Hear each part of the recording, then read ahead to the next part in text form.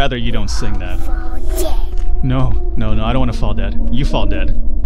Welcome everybody to the Falcon One Shot. On the agenda we have WICK here today, which is a really interesting little horror title in the sense that it actually uses a bunch of different elements from horror games and mixes them pretty well. You begin at midnight and you want to survive all the way up to 6 a.m. when your friends are coming in to let you out of this area that they've locked you in. They're not terrible people, but it's more of an urban legend type of game where allegedly the story is that a few kids and their parents were burned down in some house, so the urban legend is that, you know, if you wander here at midnight, they're gonna get you.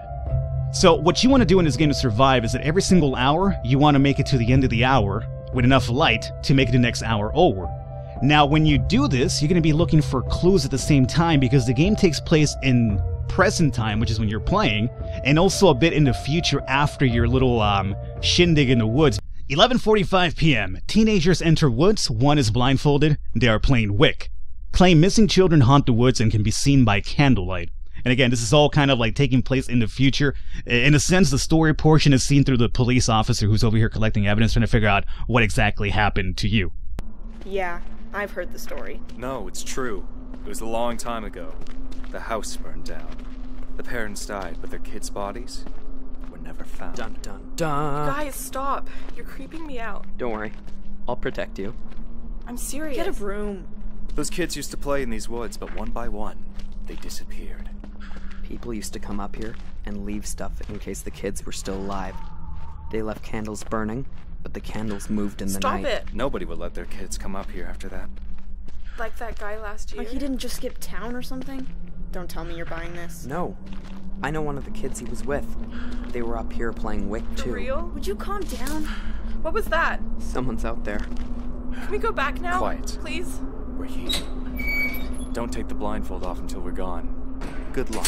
See you at 6 a.m. If you live.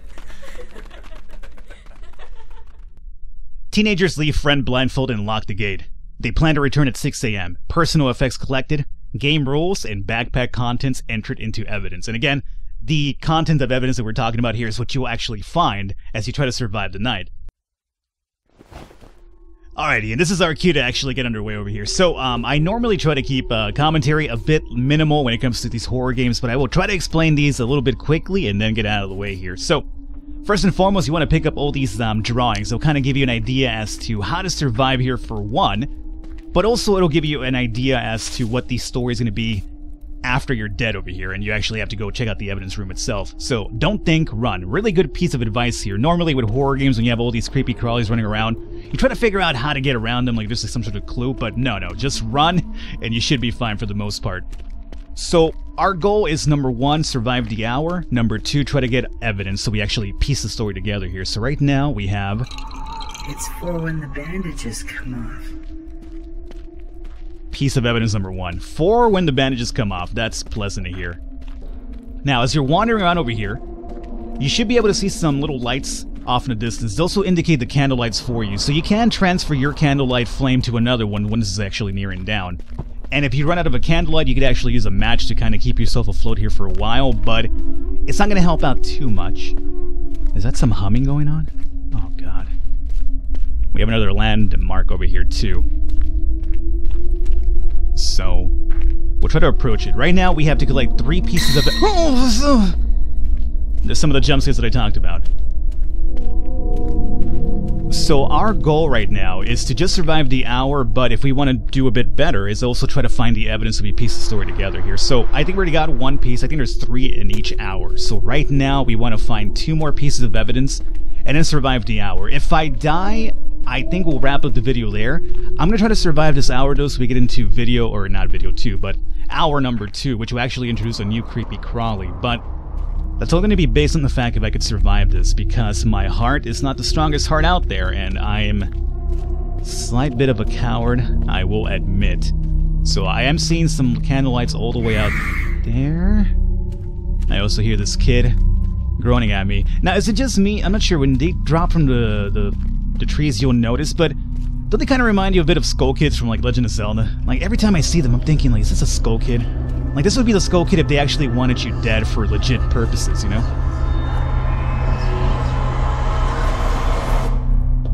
Okay. Fine so far. Now, my candlelight isn't really long for this world. I gotta find... I think there's one down here.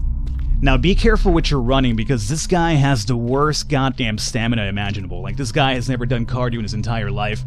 And... he's after me. So, if you get caught without stamina, they're gonna catch up and kill you. Is he still after me? I don't think he is. Okay, good. So we got a candlelight, and that's a piece of evidence right there. I've never collected that one before, so I'm interested to see what that's all about. I'm coming, honey buddy. There was like a baby down that well, just crying right now. I'm not sure if you guys heard that. I'll try to pump up the audio so you can't hear it. Okay, but yeah, as I was saying, make sure you conserve your stamina well. Like, only run when you really have to, because when these things show up, you need to run. And if you can't outrun them, you're gonna die. And this guy apparently is just goddamn he's either a chain smoker or he's just never done cardio in his entire life. He just jogs like maybe 5 steps and he's like huffing and puffing away over here.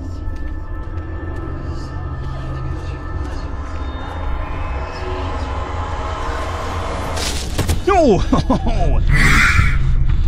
So I'm trying to understand the tells, you know, like when they're gonna show up. Apparently when things are getting like a bit like weird in terms of the sound. There's a candle up there. Perfect. I'm gonna grab that one. That's when he's gonna probably drop from a tree, and then you gotta run. Now, I want to be able to get to the second hour to show you another new creature, because with every other hour, they're gonna introduce new creatures at you as well. That's not what I was hoping to do here. Pick this one up, my friend. We want to transfer the light first, and then we'll pick this up. Alrighty. There you go. We have 2 pieces of evidence. We're looking for at least one more if we want to find everything in this hour. And I can't really tell you what's going to dictate when the hour ends itself. It seems to be a little bit random at times. I know it doesn't have to do anything with the evidence. You could completely ignore the evidence and the hour will end. There's another candle here, thankfully. I'm going to probably hang around here. I'm going to say goodbye to that 3rd piece of evidence. I just want to get through this hour, at the very least, for this video.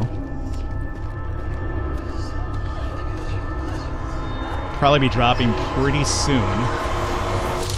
Of course. So around this little candle... Not candle, but around this little, like, chimney area... Is this it? Yes! 3rd piece of evidence. Perfect. We got all 3 of them. You hurt him, and I'll hurt you. You hurt him, and I will hurt you. That's pleasant. Now, we saw another candle here. Yes. Can we... There we go. Transfer the light. So now we have 3 pieces of evidence. If we could just survive this night, we have done amazing, as a matter of fact. My stamina's a bit low, though, so I gotta make sure it's gonna be ready for the next creep-out moment here. Now, I'm not sure if there's any more drawings. I've only found those initial drawings in every single hour here, but, the times that I've gone through this, I really haven't found many more. Oop. You are supposed to drop from trees, my friend, not just show up suddenly behind me. Okay. I really wanted to grab that candlelight, too. Oh, come on, hour. Let's just end already, huh? Let's stop messing around this much. There should be another candle coming up this way, though, so as long as I keep moving forward, we'll get to it. A little bit of an indication when the hour would end would be nice. I will admit that. Here we go. But I guess at the same time, it does build a suspense when you're not sure when it's going to be safe. Oh, there it is. Oh, good God. Private property? Wait, someone actually lives up there? What are they, like 1,000 years old? Here's $2 for a new padlock. Can I go now? And that is essentially your friends being questioned as to what happened there. 1 a.m. Archives reveal old pioneer site within woods. Homestead burned down in 1924. Family listed as dead, but children's bodies never located. Field officer interviews local resident. News Archive 3 and Photograph 4 entered into evidence. And this will be the new introduction here of the new enemy. This is probably, we're going to wrap it up more than likely. So we're going to pick this up here. We have 6 matches still. We haven't used any matches yet, I don't think, which is actually pretty good. Stay away from her. And you're going to definitely want to do that, because we will probably run into her kind of soon. Now, with this hour, you're going to have the Skull Kid still after you, and this new creature is going to show up at some point or another as well. Hear a dog barking off in the distance here. So you're still in the same area, as you can see. This is where you got that one piece of evidence, but there's nothing in there now.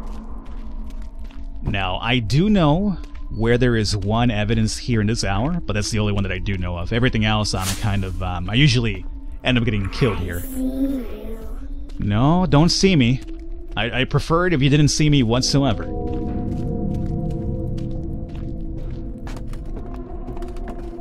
No candle up here this time. So the items do get moved.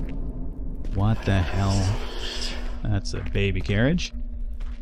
Not a baby carriage, but a cradle. We have some sort of like leg.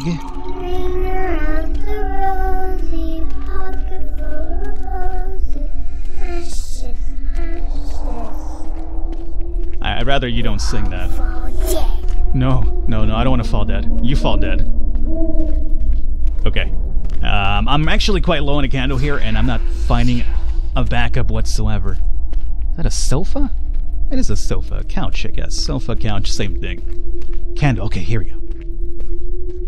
Transfer light. Alrighty. We're still in this. Still haven't seen this new critter that we're talking about. Oh, and this will also introduce like some sort of like weird... I can't even describe it. Like some sort of like hallucinatory effect. We might see it happen.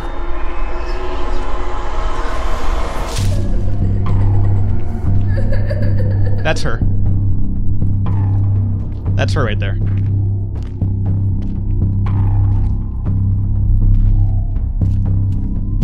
Stay away from her, it said.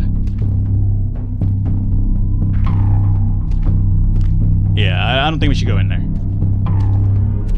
Don't think we should go in there whatsoever. Luckily, she spawned inside that little shack, so I guess she can't chase me if she's in there, which is actually pretty good. Now, is she gone from there? If she is, we could just probably grab that candle now. Tell me you're gone. There's also... oh, good. A noose. That's pleasant. Let's transfer this light over. The wind's getting kind of crazy outside, too.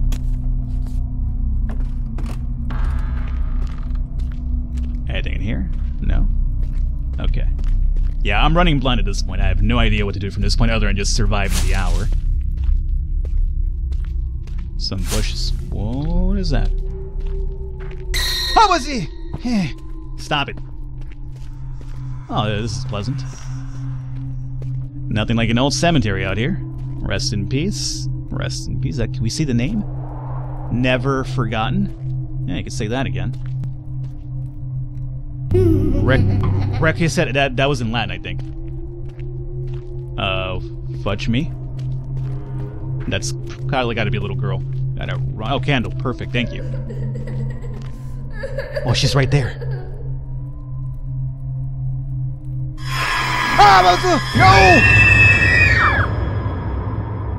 I was away from you. You had your back to me. Oh, okay. Before we wrap it up, let's go find out what the findings that we acquired here are going to be all about. Just to show you how some of the story comes together here. So with the drawings, we can just check these out closely. Not a big deal here, but we want to go into evidence and collection. I don't know. I knew he wanted to scare us, but it felt too real. Like someone or something was watching us. I just didn't want anyone to get hurt. What's the big deal? It's just an old camp game. Am I actually under arrest for something? Of course, I know all the old stories. My uncle said that fire was no accident. Knew the family. Went to camp with that boy, Benny. Always preaching about twin brothers stolen in their sleep by the devil. Sure, they was coming back for him. Touched by God, his mama always said. But what's that got to do with you waking me up at this godforsaken hour? 'Cause some little shit's busted up my fence again?